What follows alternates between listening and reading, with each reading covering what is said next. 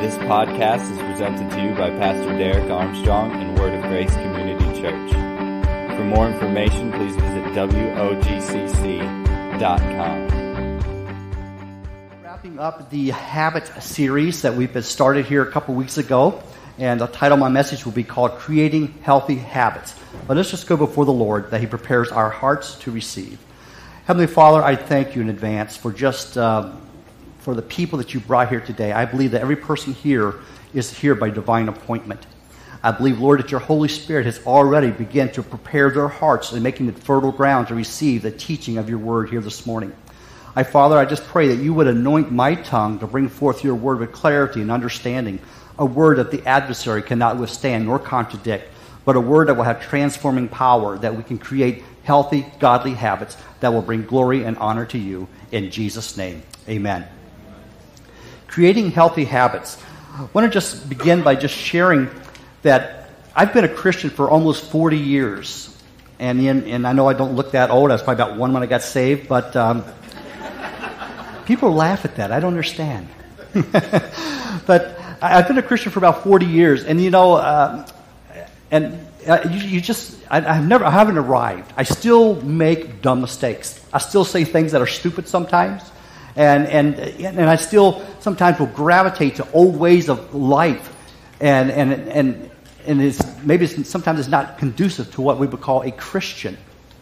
But one thing that I want to just encourage you about, because I know people get frustrated that I've become a Christian, and man, I just keep missing it. It's so frustrating. I must be the worst Christian in the world. But I want to encourage you by saying this: Christians are born, disciples are made. Okay? Christians are born, disciples are made. The new birth experience, when we invite Jesus Christ into our lives, that experience is instantaneous. We are born again. We are new creations in Christ. But the discipleship is a process, and there are no shortcuts. Our destiny as believers is to be devoted followers of Jesus Christ that glorifies Him. That's our destiny. To be devoted followers of Jesus Christ that will glorify and honor His name. And there's a process to that. Our destiny comes from our character. Our destiny comes from our character. Our character is a sum of our habits. And our habits come from our deeds or repeated actions, and our actions spring from our thoughts.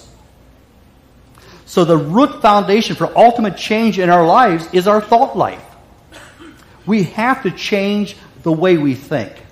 We have to change our belief system. We have to get to the core of why I do what I do and begin to unpackage that and unpackage the lies we have embraced and replace it with the truth. Because it is the truth of God that sets us free. And so, Christians, I just want to encourage you today. If you feel like, man, I've just blown it so bad, I just need to just give this all up. I can't do it. You're right. You can't do it in your own strength. That's why we have the grace of Jesus Christ. It enables us to live a life that truth demands. Whatever God requires of us, He gives us the ability to accomplish it. That way, He receives all the glory and doesn't have to share it with us. That should be liberating to you, but it's liberating to me knowing that I don't have to perform to earn God's favor. He loved me while I was yet a sinner and unlovable. Jesus loved me and gave Himself for me. So the root foundation for our ultimate change is our thought life. And I want to talk about how we can create these healthy habits. But before I do that, I want to unpackage why it is so hard to establish these new habits that glorify God. We're going to answer that question in just a little bit. But if you have your Bibles, open with me to Romans chapter 12, verses 1 and 2. Romans 12, verses 1 and 2. I'm reading from the New King James Version, and if you have the Bible app on your phone or your iPad, you can follow along through YouVersion and just access the password and just move right in, and then you can follow along with my notes as well. And I encourage you to do that. Here's what I do with that. I actually will take my notes, add my notes to it, and then I will email myself a hard copy. And then I created a folder on my iPad with this folder of sermons. And so I can print out and review these sermons anytime I want. So it's a great tool to go back. Believe it or not, I have sermons. Pastor Derek would tell you I'm kind of a hoarder, but I have sermons dated all the way back to 1976 when I first got saved. I've got ring binders full of these things. I even have sermons I have yet to preach. Because I knew when God called me to preach when I was 18 years of age, I started to prepare. And it's funny, I go through some of these old files I have at home, and I have sermon notes in there that I haven't even preached yet.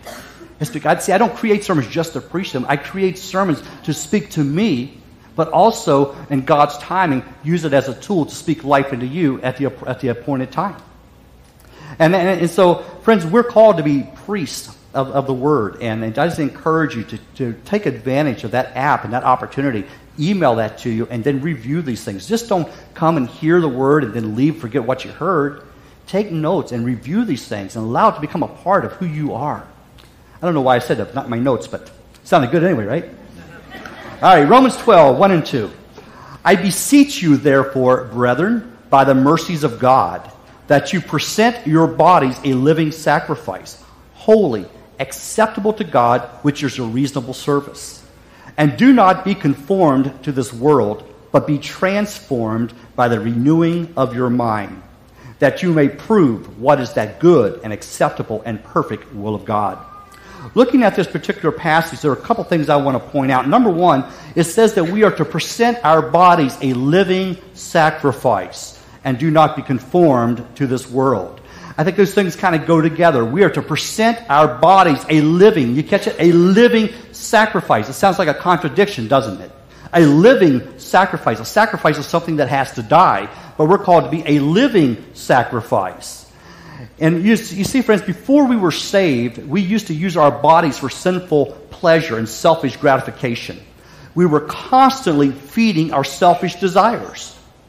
And it's interesting that the word here, present, is a verb that means to present once and for all. It commands a definite commitment of our body to the Lord. In other words, we have to be intentional about denying ourselves and bringing our appetites into submission to the will of God and the purposes of God. That's what a living sacrifice is.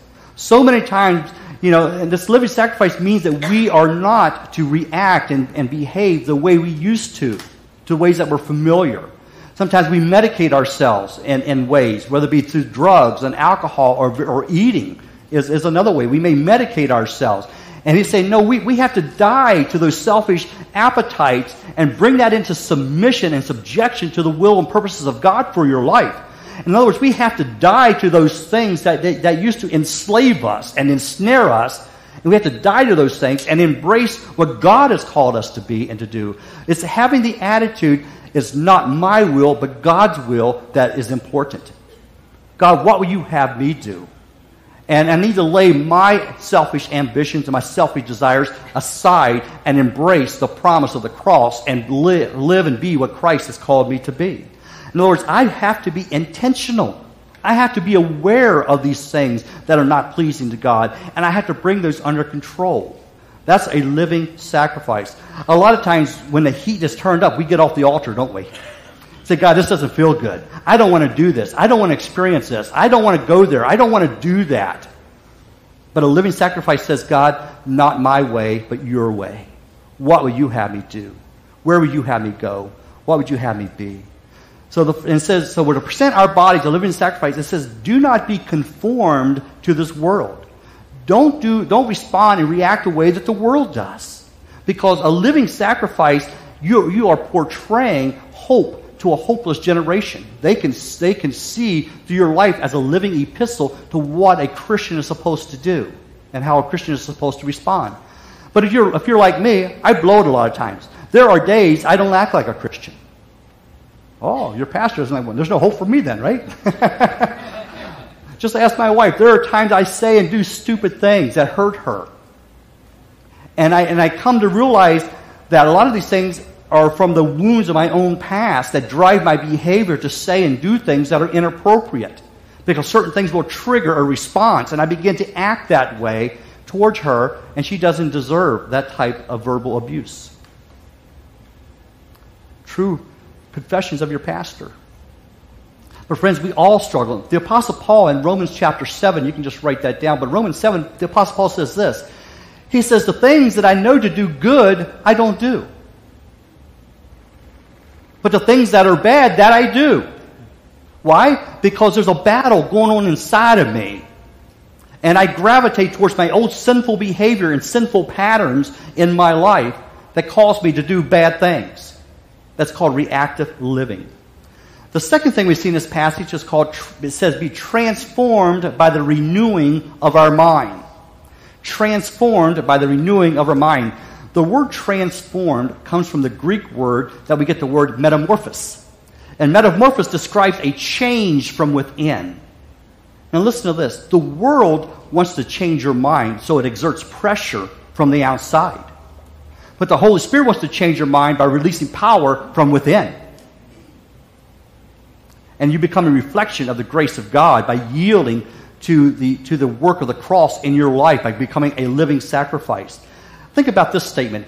If the world controls your thinking, you are a conformer. Because we're called not to be conformed to the things of this world. But if the world controls your thinking, you are a conformer. But if God controls your thinking, you are a transformer. Because it's not I who lives, but Christ who lives within me. And even though death is working in me, according to 1 Corinthians, life is working in you. Because people see there's a transforming power at work in your life, that you are different. You do not respond to the things the way you used to respond.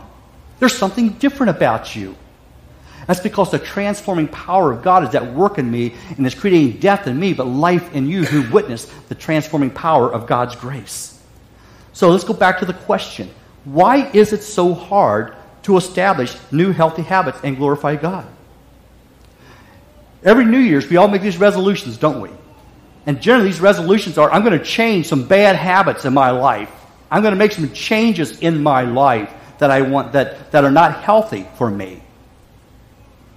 But yet it lasts, what, a day and a half, 2 days, maybe a month, if you get strong willpower.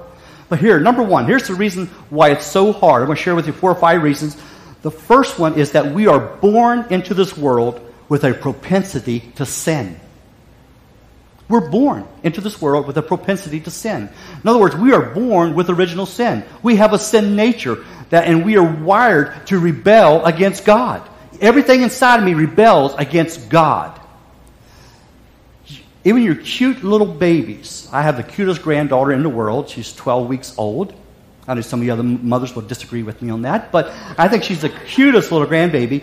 But she is so selfish. My daughter can be at work preparing a meal or doing some work around the house for the other kids and her husband. But when my grandbaby cries, she wants attention now. She wants to be fed now. She doesn't care about the others. She wants to be fed now. She wants her diaper changed now. It's all about me. There are adults like that. Yeah? Go through McDonald's. They said this is fast food. I had to wait 2 minutes. Right? We say these things. And it's because we're wired to rebel. The Bible says there's none righteous, no, not one. Romans chapter 3. There's none who seeks after God. You didn't wake up one day and say, hey, today's a good day to give my life to the God. I'm going to become a Christian. No, unless the Holy Spirit is wooing you and drawing you and bringing conviction upon your heart and revealing to you a need for your Savior, you would not ever become a Christian.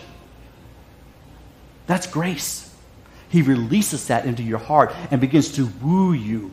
And you begin to see yourself as empty and hurting and hungry, and you need something that the world is not meeting your need. You need to be filled with the presence of Jesus Christ in your life. That's a work of grace. Jesus says no one comes to the Father unless he is wooed by the Holy Spirit. Nobody.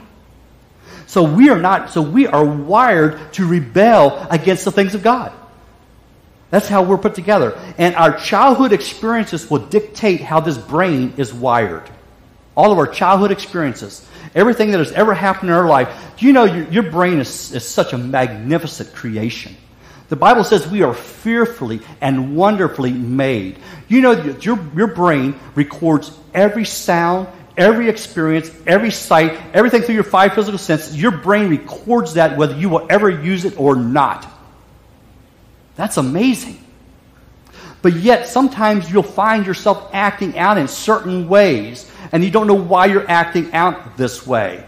It's because your brain has recorded an experience or an event in your mind, and you think the event that is occurring right now your brain can't tell the difference between the event that happened years ago. It doesn't have a timeline on experiences. It just records it. And it becomes a baseline of how you're going to respond to conflict and adversities in your life. And that starts as a child. Here's a statistic for you. Do you know that 95% of marital issues and conflict is due to unresolved issues dating back to the ages of 8 and 9? You carry that into your marriage. And if you don't believe me, just think about it for just a moment. You get into a conflict, and it's like two kids going at it. Name calling, blame shifting, getting quiet, pouting. I'm taking my toys, I'm going to my room. That's how children behave. That's how children resolve conflict. And it's because it's engraved in your mind as a baseline. I have worked with sexual assault victims that have been assaulted. And if they find themselves in an environment, I was with a friend of mine and helping her take garbage out into an alley, and she freaked. I said, "What's wrong?" She goes, "I can't go there." I said, "But you own this building here, and she goes, I can't go there." And it's an event that happened, a sexual assault event that happened in her life at the age of 13. And every time she sees the surrounding environment, it reminds her brain says it's the same situation, same scenario, you're going to be assaulted. See, that's recorded in your brain. That's another reason why it's so hard to break these unhealthy habits, because your brain creates patterns and definitions that you respond to. The children at Columbine, they're now adults. But for the longest time, every time they smelled pizza, they would freak out because they were serving pizza in the lunchroom the day that the shooters came in and shot up the students and the teachers. And they had to work through that.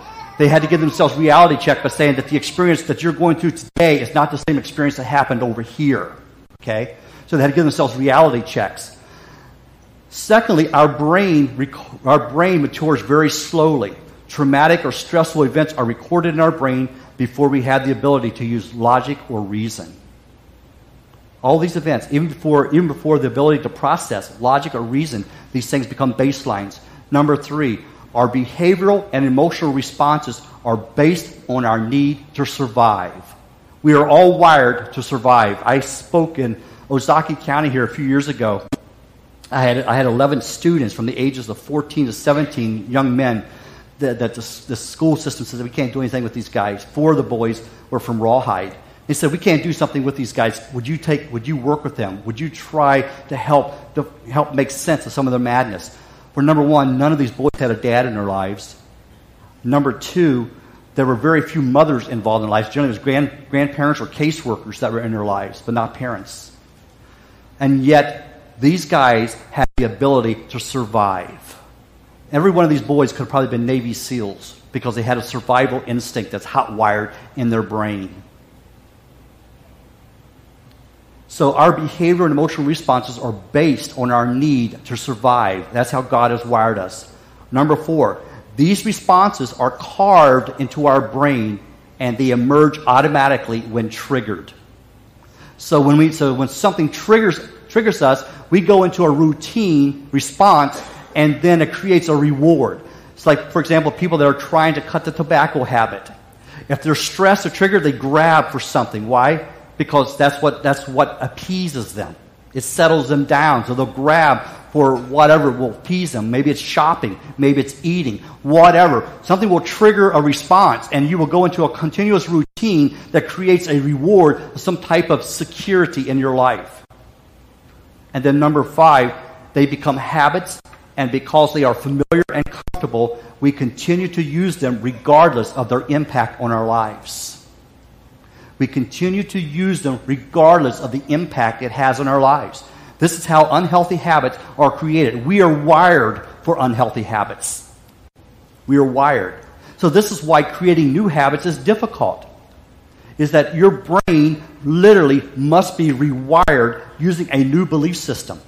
And that's what we do in Trek. We basically help you unpackage the old lies you have been believing and replace that with the truth so you can become the people that God created you to be. Because for so long we have believed lies. And because we believe lies, we respond accordingly, and we replicate this belief system to everyone that we meet. Our children, our family, our friends. We replicate this. But here's the physiology. That because we have this belief system, we're hot-wired to rebel. We're hot-wired to rebel against the things of God. But when you become a believer, do you know there's a physiological change that occurs in your brain when you become a believer in Christ? There is a rewiring that runs parallel with the old belief system. And your brain is wiring around the old belief system because there's a new belief system that's intact. And the old belief system, believe it or not, the old wiring or the neural syntax that are wired, that will actually reach up and devour the one that's running parallel to it and eat it. That's happening inside your brain. That's why there's so many starts and stops in Christianity.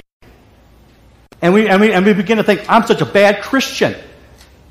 No, you just have to fight against that old lies that's in your life. Because remember, the new birth is instantaneous. Discipleship is a process. It's a growth that has to occur. And you're basically unpackaging lies and replacing it with truth so you can walk in the truth of what God has called you to be. And it's interesting is that this new wiring runs parallel to our old belief system, which is dominant, and that protective coating will eat or literally attack the new belief system. Thus, it creates a struggle that we call mind games. Mind games. And and the battle is in our minds. Most of our battles, the struggles that we have as Christians, is in our brains because we believe lies and we live our lives accordingly. In 2 Corinthians chapter 2, verse 11, 2 Corinthians 2:11, it says that we are not ignorant of Satan's devices. And it's interesting, that word devices in the Greek means mind games. So if we are not ignorant of the mind games that the devil plays on us, we can be prepared to stand and resist it by becoming a living sacrifice and then transform it through the Word of God.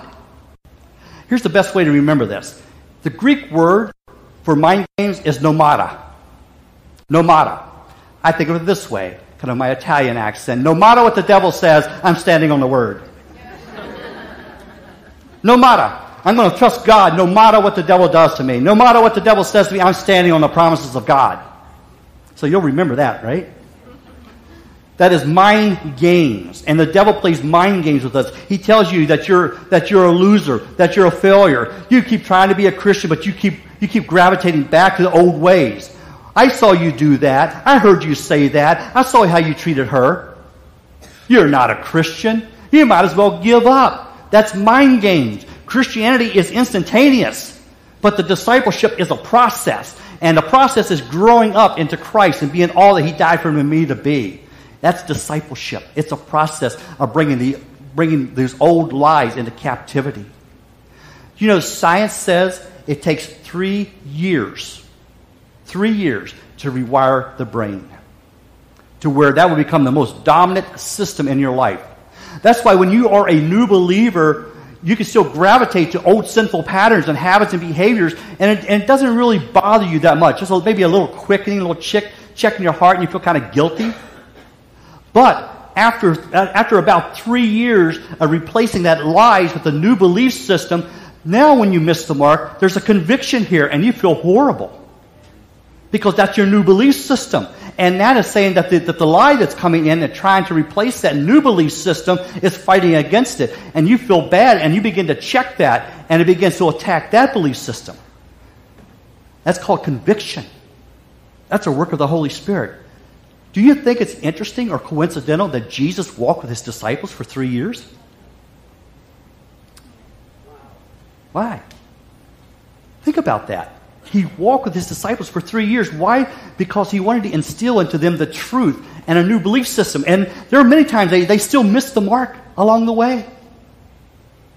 But yet Jesus believed in them, and He invested in them. I think we as Christians sometimes, especially as leaders in the church, we do a disservice because we don't walk with our new believers long enough. We get them saved, we put them through various programs and various Bible studies, but we don't do life with them. We have to do life, we who are spiritual. We have to do life with them and encourage them. The word says we are to pick them up when they fall. That's not any of my notes, but sounds good. 2 Corinthians chapter 10, verses 3 through 6, it says this. For though we walk in the flesh, we do not war according to the flesh. For the weapons of our warfare are not carnal, but mighty in God for pulling down strongholds, casting down arguments and every high thing that exalts itself against the knowledge of God, bringing every thought into captivity to the obedience of Christ, and being ready to punish all disobedience when your obedience is fulfilled. We see here that our battle is not against flesh and blood. This is a spiritual battle. And we are told that we need to pull down those strongholds, those things that exalt itself against the knowledge of God. We need to be intentional about bringing those things captive. In the classical Greek, it's interesting that this word here where it says bring into captivity every thought or every argument that exalts itself against God, the word picture is of a Roman soldier with a long spear taking captive their prisoners and marching them to a place of captivity. Which tells me that we have to be intentional about those habits that try to ensnare us, those habits that try to rob us of our freedom in Christ, those lies that the devil tries to use against you to make you feel this small. Those lies, we have to be intentional. Says, no, that's what the devil says. That's what the world says. But my God says this. Yes, I haven't arrived yet, but I'm in the process of becoming the person that Jesus died for me to be. Even though I haven't got there yet, but I'm a Christian under construction because He's still working on me. Amen. So we continue and bring those lies into captivity. We have to be forcible with ourselves and bring it into captivity and says, that's not the truth. That's a lie. I reject that thought. I cast it down. I bring it into captivity. I'm intentional. And I encourage you to talk to yourself. We've got to spend less time listening to ourselves and more time talking to ourselves. We need to tell ourselves what the Word says about our situation and what God says about us and not what the devil's whispering in your ear about your situation. God transforms our minds through His Word, and we surrender our wills to God through disciplined prayer. To be a devoted follower of Jesus, we must develop a healthy prayer and devotional life. Amen? But that's hard. I've shared with people that I have failed miserably at trying to have family devotions. Confessions of a Pastor. I try to do it because that's what we were taught. Get your family around the table and have family devotions. I failed miserably. Failed miserably at it. But I began to do what I was capable of doing. I could pray. I could take life lessons and use them as teachable moments. Because kids, they only see what's in front of them, so that you take advantage of those teachable moments, whether you feel like it or not. That is how you have devotions. You said, this is a teachable moment. Let's bring God into the equation. This is what God looks like in this situation. And use that as your means. And that's how I did devotions. I was always in tune to teachable moments so that because I knew my daughter was cognitive of that situation. And she would pay attention to what I had to instruct her. But if most kids they're all over the place. And I was a sales guy traveling all the country. And sometimes I wouldn't get home till late, so I would always pick up the phone and call and say, I can pray for you. Let me talk to you. Let me share with you. Is there anything in your heart that I need to pray for you about? Well, I just got a test tomorrow. Let's just pray for that. Just things like that. So I was using the moments that were important to her and speaking to her life. But let me share with you some practical guidelines that will help you to develop a healthy prayer and devotional life. These are not rocket science. Number one, you have to make a conscious decision to do it. A conscious decision to do it. I am going to do it. I am going to make an appointment with myself to spend time with God. I do that every morning, first thing, after my shower. Grab my cup of coffee, pick up my Bible. I'm in my quiet place. And I spend an hour in prayer and meditation and reading of the Word. It's not a study. It's just a reading of the Word to hear the voice of God. And there's times where I'm just quiet and listening to that voice. But I have to be conscious. I have to purpose in my heart to have a daily time with God. I write it in my day timer. Even though it's something I do every day, I write it in my day timer. At this time, I'm spending with God. It's a non-negotiable. So make an appointment with yourself. Just make a conscious decision to do it. Number two, take one day at a time. Take one day at a time. Don't get overwhelmed by thinking, I've got to do this for the rest of my life. Your mind just can't comprehend that. Just commit to doing it today. And if you miss today, then pick it up tomorrow. You just need to begin. So take one day at a time. Number 3, find the best time of day that works for you. Find the best time of the day that works for you.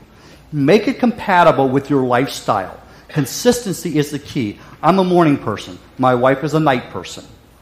So her devotional time is at night before she goes to bed. Mine is first thing in the morning.